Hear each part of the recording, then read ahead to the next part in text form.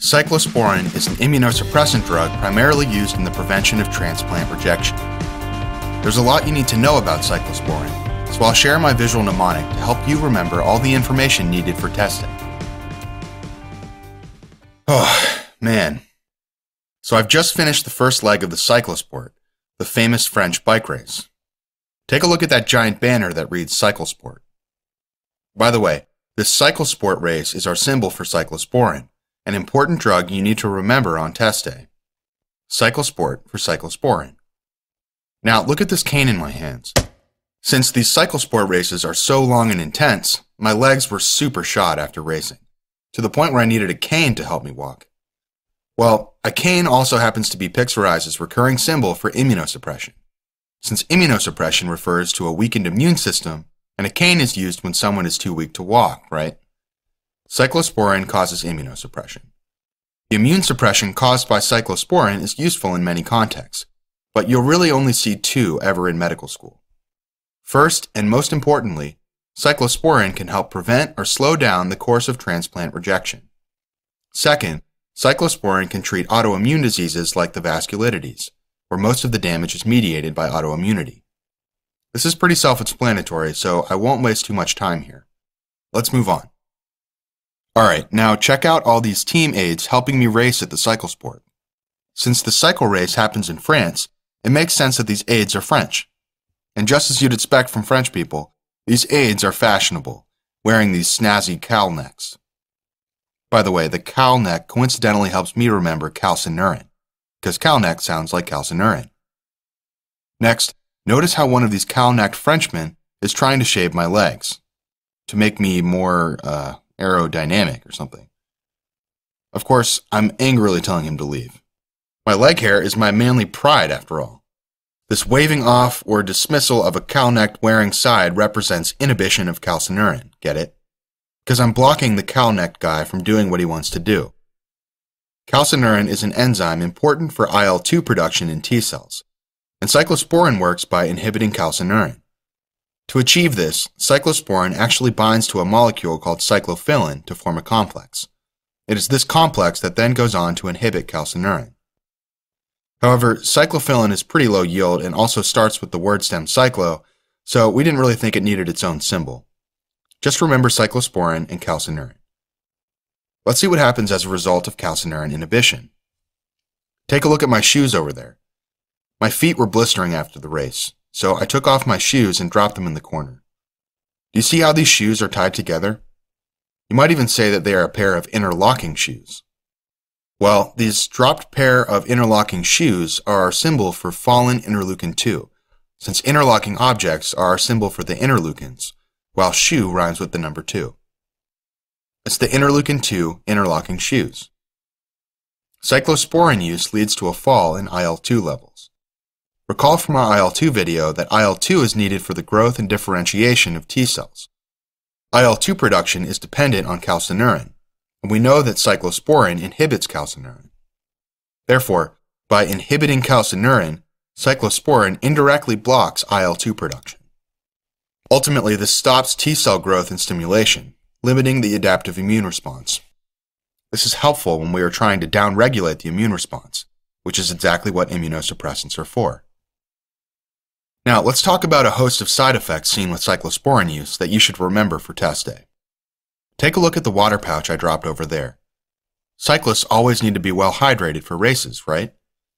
Well, this particular water pouch is kidney-shaped to represent the kidney. Since the pouch has been dropped and it even looks like it's spilling, this picture reminds me of nephrotoxicity, one of the main adverse side effects of cyclosporine. Cyclosporine causes interstitial nephritis, which is inflammation of the spaces in between the tubules in the kidneys.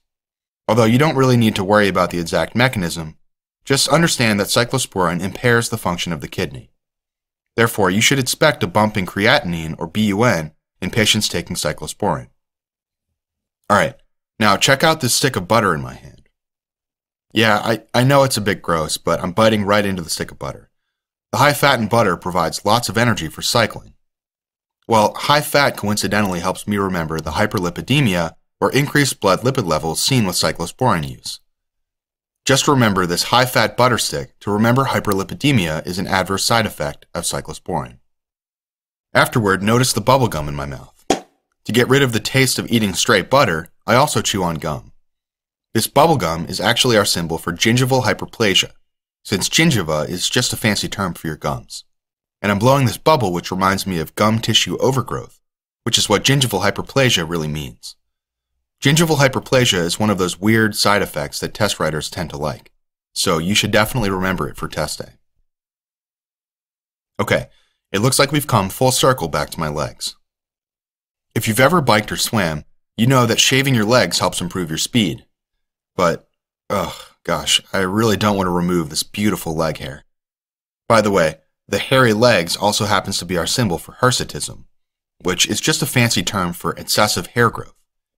As another weird side effect, hirsutism is another that you should definitely know for test day. Okay, now check out my blistered big toes. My shoes were actually too tight and caused these painful, swollen big toes. The swollen big toes also remind me of podagra and gout. You see, gout is another potential adverse effect of cyclosporine. Cyclosporine use can increase uric acid levels, and when this uric acid crystallizes in the joints, it produces gout. Next, let's turn to my mechanic over here pumping the tires. If you've ever biked before, you'd know that fully pressurized tires help you ride faster.